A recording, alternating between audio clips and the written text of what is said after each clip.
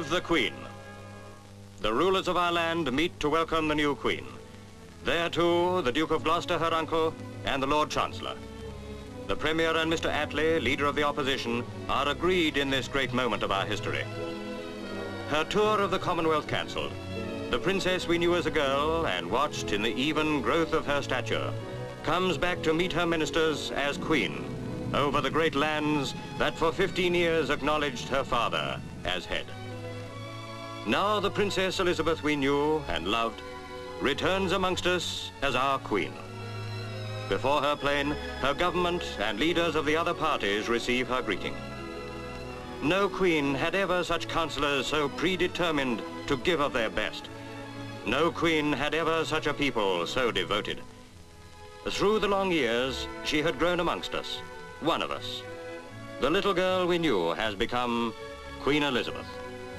The love we gave her has become allegiance. We knew her and we found her good, perhaps beyond our deserts. Then, as Queen, she remembered those who had brought her swiftly and safely on her sad journey.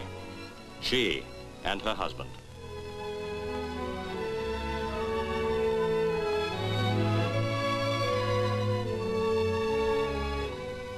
Through Marble Arch, guns of the field artillery pass to salute the new Queen. The same guns that salute the monarch on his birthday and toll his passing when the king becomes but mortal clay. In Hyde Park, they salute the new Queen, Elizabeth, the name that once before spelled glory for Britain. Before the age-old tower, the guns speak, Elizabeth is Queen.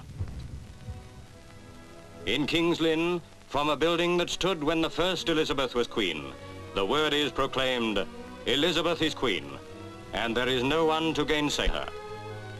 By the voice of the people, Elizabeth is Queen.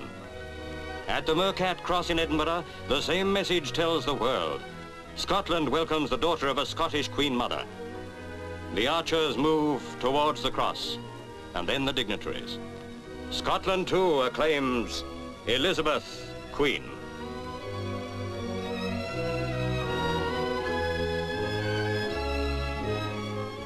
With all the old-time ceremony in Old Reekie, even as they mourn the passing of a king to whom Scotland was a second home, the proclamation is read.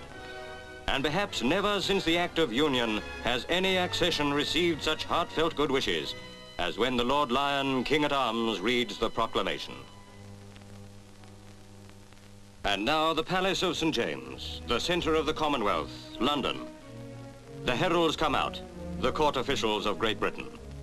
Watching is the man who has shaped so much of our destiny. Here, with the Earl Marshal of England, the Duke of Norfolk watching, the ancient formula is carried out.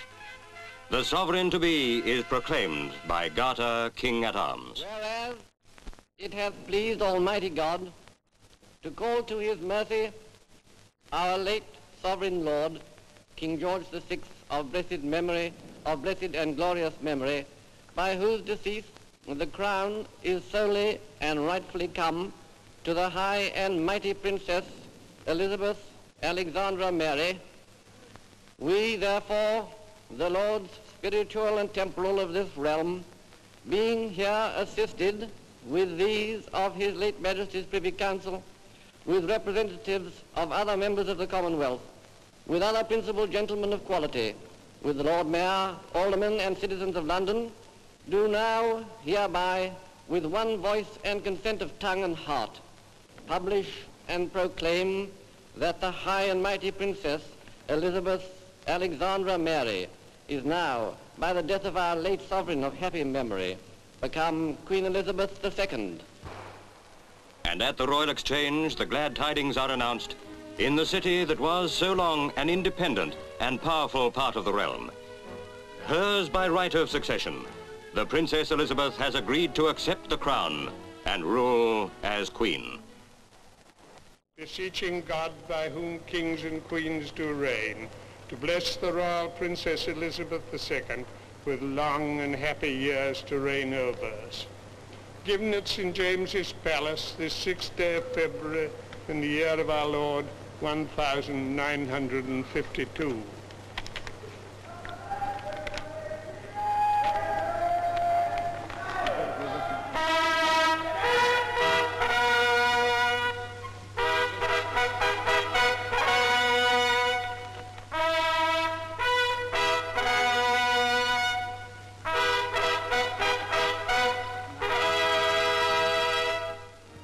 The royal standard flies over Clarence House, present home of the new Queen. The guards parade to do her honor. The King dies, but England lives on, and a new hand takes the wheel of state. The Queen of England passes by, and her subjects salute. Britain lives on, safe in her young and gracious keeping. There is no need of the pomp and ceremony of proclamation. The good King raised his daughter to take the scepter when his hand should weaken, and we approve his judgment.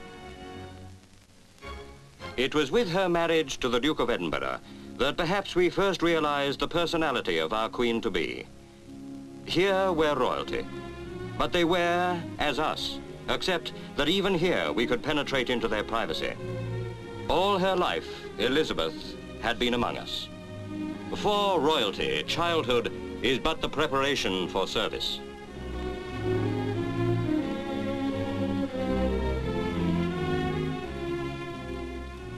In the war, the Princess Elizabeth was a second subaltern in the ATS. By her example, perhaps more than her service, she served her country. The King's daughter asked favor of none. Wales welcomed her into the fellowship of the bards.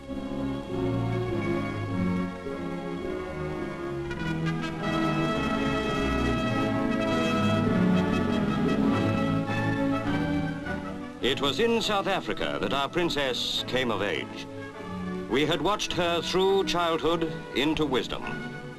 We rejoiced in her marriage, and with the birth of her son and heir, happiness was complete. The prince who won her hand has proved himself a ready and willing support in her manifold duties. With a queen to rule, Britain has always known greatness. For our new queen, we pray that the joy she has known may be but a foretaste, and that the fruitful years may add to her happiness. Long live the Queen!